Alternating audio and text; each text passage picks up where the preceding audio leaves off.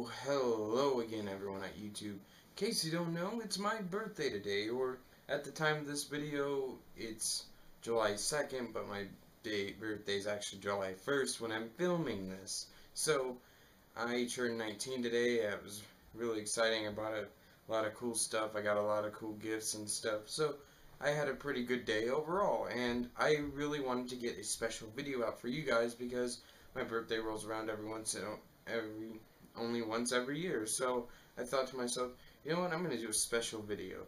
And today I'm going to talk about one of my favorite horror movies in the whole wide world. And yes, I know I mentioned it's only my second favorite horror movie, and it's not my favorite horror movie of all time. That candle belongs to The Thing, of course. But today we're not going to be talking about The Thing. Today we are going to be talking about Ridley Scott's Alien. Oh, the case isn't. Oh, here it is. Alien. This movie's amazing. I can't wait to talk about it. Let's get right to it. Just a quick warning before we start the video. There's going to be lots of spoilers in this video, so if you haven't seen Alien, go watch it right now. Then come back to this video, and we can experience how great this movie is together. So, in case you guys didn't know, Alien came out back in 1979, and pretty old, actually, considering when some horror movies were released mostly in the 80s, actually. And it's interesting because this movie came out 2 years after one of the most popular sci-fi movies ever made, Star Wars. So, the different take on space overall was definitely refreshing, I almost want to say, in a sense. And I still think that the trailer for this movie is one of the best trailers of all time. Not even just horror, like best trailer of all time. It gives basically nothing away about the story. It gives you a simple little slogan: in space, no one can hear you scream. And that's about it. And it gives you the title of the movie and shows a bunch of scary stuff, and it has a creepy siren blaring, and it just is one of the best trailers I've seen in my entire life. So, did that trailer show exactly how the movie would go? Did the movie keep that same suspense, tension, and chilling and creepiness that trailer had? Well,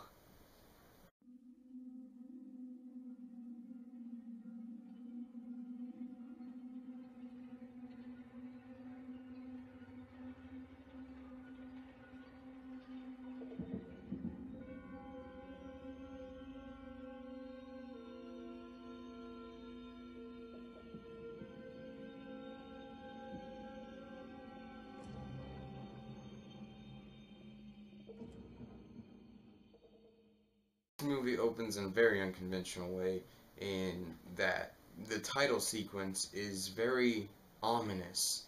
You get slowly the pieces of all the letters to form the title of the movie are slowly put on screen as we pan across to this, I want to say we're panning to the planet, but I'm not sure about that. And while the names of the cast members are showing up as well. It just makes for a very ominous and chilling opening, as well as the establishing shots, the next like few minutes of establishing shots showing just the entirety of the ship before we even meet anyone in the movie, and it makes for a very chilling and unsettling place. A big, empty, creepy husk, and with use of the lighting and the score makes the ship almost feel alive, as if it is a character in and of itself, and that's how you start a horror movie. So the entire crew of the ship called the Nostromo is woken up from their cryostasis on their return to Earth, from, I think they were refining minerals of some sort, and that's what their entire cargo was made up of.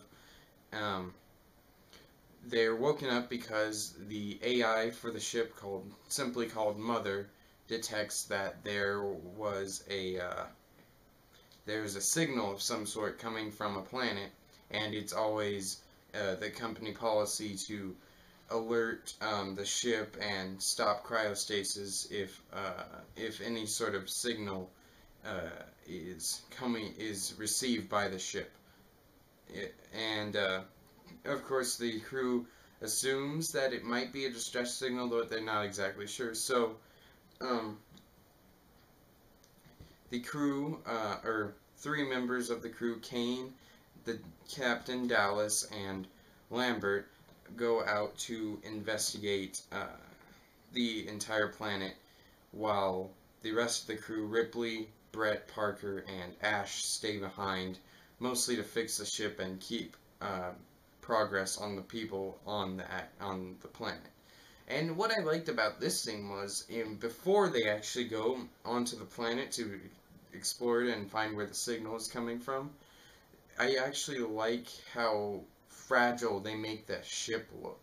Because the ship, while they're landing, it's shaking uncontrollably, it's rattling all over the place. The second they land, it just freaking makes everything just go all over the place, and it's just like, geez, this thing's pretty fragile, and they have to repair it, like, right after that, because of how fragile this ship is, and that was just, like, wow.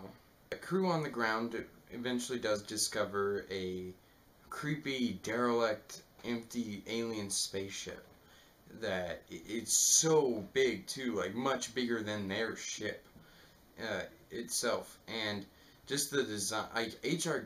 Giger's design for all this stuff, the ship, the space jockey, everything else in the movie, I have to applaud it. It is so creepy. I hate the mixture of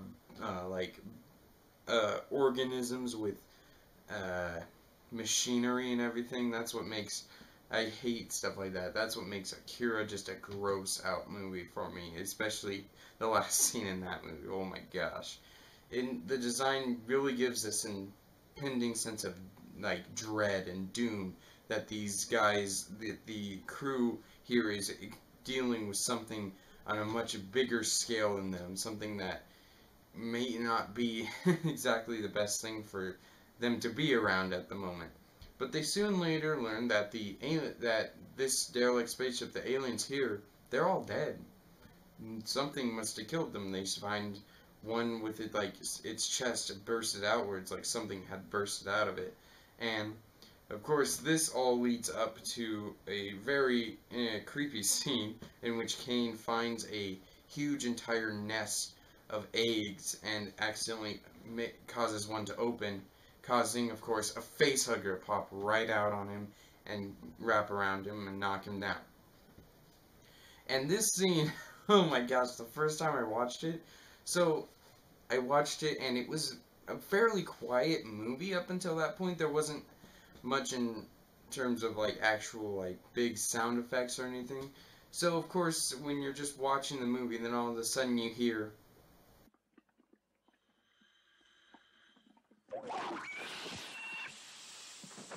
you can probably have a heart attack from that.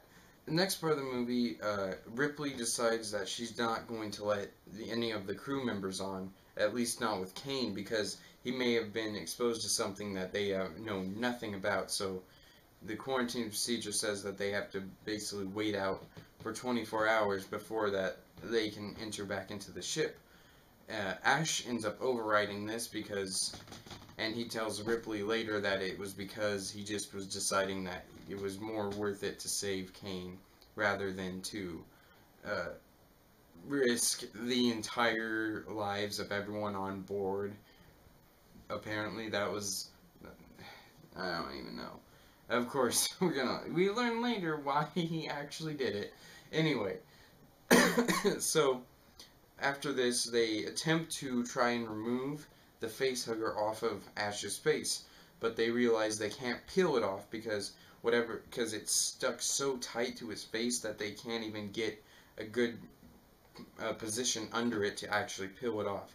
Any attempts to cut it leads to it bleeding acid and it cutting and eating through the hole, so they just decide to leave it alone and keep Kane locked up at the moment so that it doesn't escape anywhere, nothing weird goes on with it, and ends up infecting people on the ship.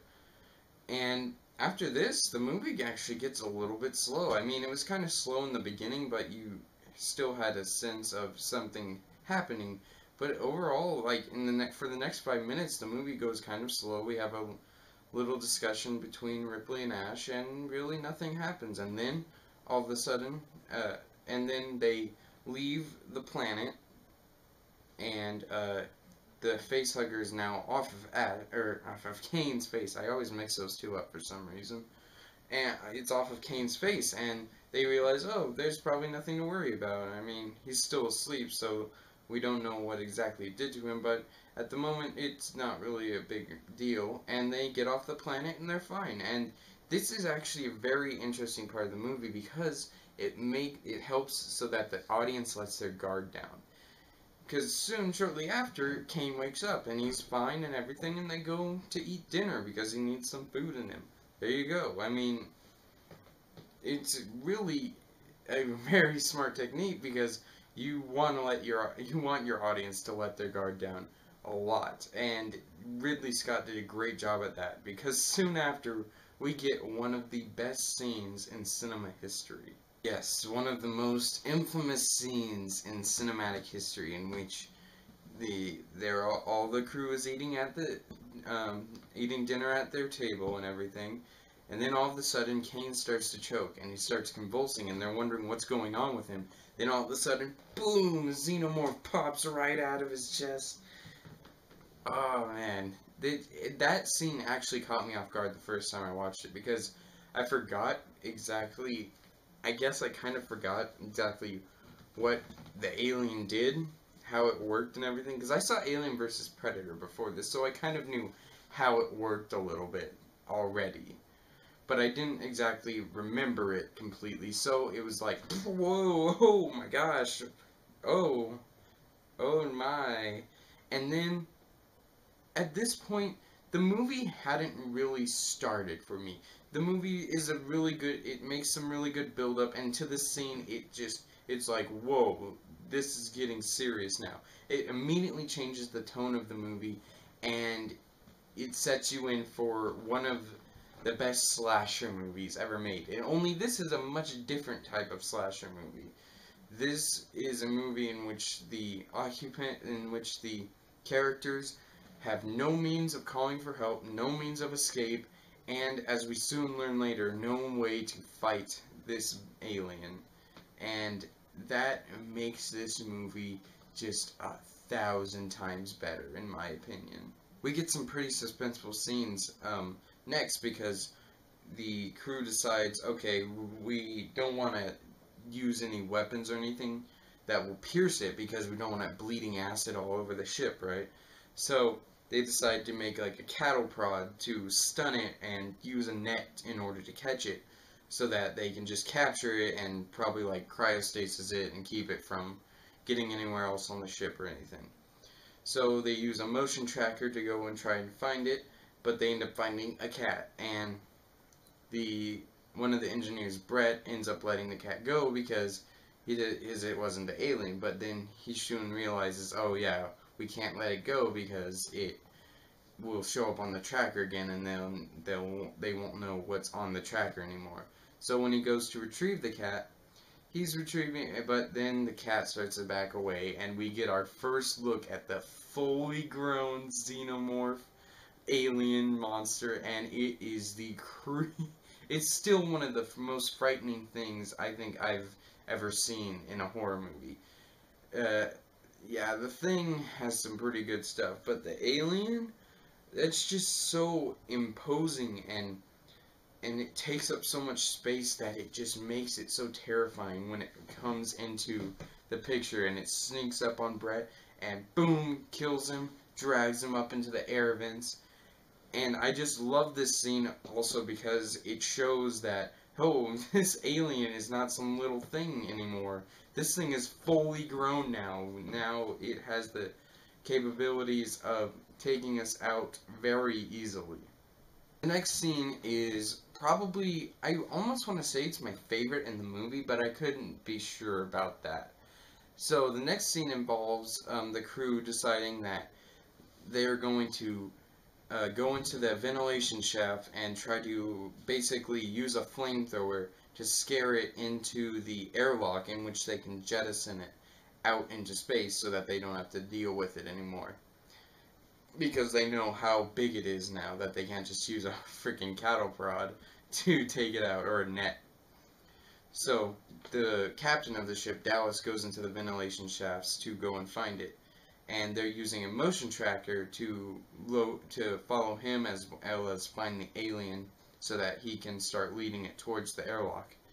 They have it at one point, but then Lambert ends up losing it on the motion tracker, and then it reappears almost immediately after, coming really fast towards Dallas. And while Dallas is getting out of there, he turns around and boom, it's right there. And it's just an amazingly intense scene, and it's amazing. It's just one of the most terrifying scenes in the movie for me, and the most suspenseful, and it really is just so great because of that. And one thing I like about this as well is that now that Dallas is dead, it creates a lot of paranoia and ever-going fear in the crew members and division within them, making the situation for them all the more compelling and scary for them, in my opinion, because they don't really know what to do anymore. They kind of really are running out of options, but Ripley decides that they should just keep going with the same plan that Dallas was trying to do before anyway. Of course, this next scene isn't as whoa as the alien xenomorph chest burster scene, right? But it is a still kind of like, whoa, plot twist kind of scene, in which Ripley decides that now she's in charge of the ship. She goes into the the AI, the room in which you can search up like all the mission or everything going on with the ship. And she finds out that there was a mission specifically preordained for Ash, and she learns that Ash was meant to bring that organism onto the ship and get it to Earth so that they could use it in some way. The Weyland tech could use it in some way. And it's kind of a whoa revelation, and you realize now why Ash does some of the things he does in the movie before this point. And of course Ash, it makes it even creepier when Ash is standing right next to Ripley when she's in the control room. So when Ripley lashes out against Ash and gets mad at him, he keeps her from escaping and tries to suffocate her with a rolled up magazine. Even when Parker and Lambert see Ash doing this and try to get him off, they are still no match to do it. So Parker eventually, boom, he takes off Ash's head and realizes that Ash is in fact an android, and since they took off his head, he can't exactly talk anymore. So they rewire him to make it so that they can find out a way to kill the alien, because he would be the only one who knows. And Ash tells them that there's no way to kill the xenomorph. It's the perfect organism. And that just makes it like ever the more scary and just terrifying. And especially, it's really weird when Ash starts to admire the thing, saying how perfect it is in its structure and the unknowing nature of morality and everything in it. And it's just like, what the frick? It's just so weird. And of course, after this, we go into, the crew decides that they're going to take their chances on the escape shuttle, even though it's not made for really more than 2 people, and they decide to get out of there. Following scene, Ripley is getting the self-destruct sequence ready so that they can blow the alien up while they escape on the shuttle, and Parker and Lambert are busy getting life support supplies to make sure that they don't die when they're in the shuttle going back to Earth. And of course, the ever-lurking horror of the alien is just so much more exemplified in this scene, because we know it's there. We know it's going to come out. We just don't know when and where it's going to come out. And then so when it does make its appearance, it just makes it all the more creepy and terrifying, and just the sense of hopelessness in these individuals when they come face to face with this alien, it just makes the movie, it just makes every scene feel with the alien feel more and more terrifying. And so Lambert and Parker are ambushed by the alien. Both of them are killed, while Ripley is forced to start the self-destruct sequence and leave without them, without trying. Well, she does find them. They're dead. Anyway, but on her way to the escape shuttle, the alien is in her path, so she heads back to try and abort the self-destruct, but fails to do so in the time period that she's given. So she then has to go right back to the way that she was going, and finds, surprisingly, that the alien isn't there anymore. And that was a really clever idea, because you have so much suspense in this one scene where Ripley's going and she's running through the corridors and trying to get the self-destruct sequence done, but then she can't, so she has to run back and running into the alien and everything. And it's just actually really interesting that Ridley Scott decided not to have the alien there, because it almost makes it feel like the suspense and tension and build up there was almost like, nah, you know, like, oh, that didn't lead to anything, okay, she's just fine, okay. And of course, then she gets on the escape shuttle and makes it out right before the Nostromo explodes. Ridley Scott now does another impressive thing. He makes the audience let down their guard again. I don't know how many people did let down their guard. I'm sure I did the first time I watched it. I'm like, oh, she killed the alien, there you go. Of course, in a few minutes, you figure out, oh, the alien boarded the escape shuttle. It's like, oh man, she's now trapped in this tiny, tiny space with this alien. So, Ripley does the only thing she knows that she can do. She dons a spacesuit and gets a harpoon ready and leads the alien towards the airlock so that she can, boom, she jettisons it out, shoots it with a harpoon, and when it tries to get back on board going through the thrusters of the ship, she hits the thrusters and shoots it right out into space. And then she makes her final mission log and goes into cryostasis, and that is the end of the original Alien movie. Now, what do I think of the original Alien? It's a freaking amazing movie, you know what I mean? Everything from the suspense, the atmosphere, the aesthetic, the characters, the horror, and the design of everything just makes this one of the best horror movies ever made. It's still one of my favorite horror movies, and I would recommend anyone who's a fan of horror needs to go out and watch Alien. I'm serious. Do it now. Anyway, but I have to say that the cool thing about Alien is that Ridley Scott knew what he was doing when he directed this. He made a movie about lurking horror. He didn't make a movie about something that we see the movements of it all the time, so we kind of know when it's going to strike out. That would be boring. If we knew where the alien was, it wouldn't be as good as it is. But it doesn't also just randomly pop out all the time just to jump scare the audience. That only happens a few times, and usually the only reason he did do it was because he was building that suspense and that tension in that scene, and it was leading up to something, at least, to a reveal of some sort. And not a single time in which tension or suspense is built up does it not have a payoff at all. Like, that never happens in this movie, and that's why it is such a great horror movie.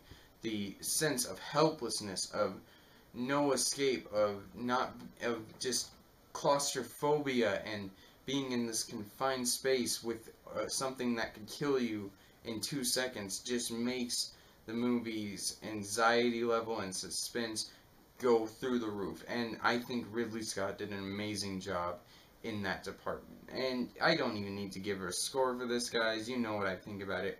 I really just wanted to talk about how much I love this movie.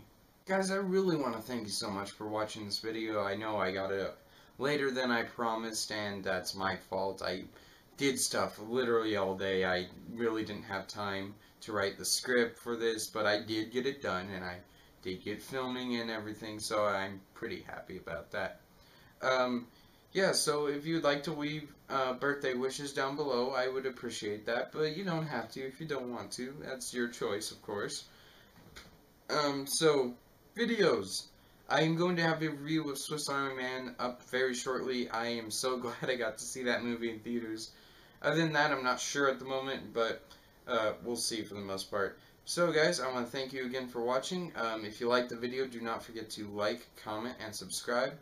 If you have seen Alien, comment below what you thought of it, and if you have not, what's your favorite Ridley Scott movie? I might have already asked that probably, but yeah, just what's your favorite Ridley Scott movie? There you go.